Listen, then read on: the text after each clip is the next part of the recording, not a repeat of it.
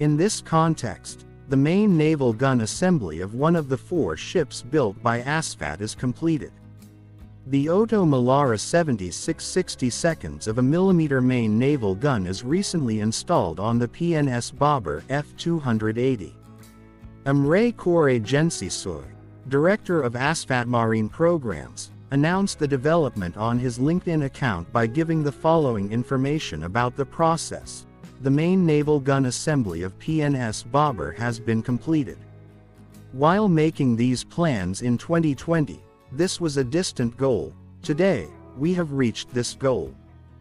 The main underdeck assembly works have been completed to a large extent, and the bridge, mast, and equipment installation activities on the operations center and port acceptance tests continue.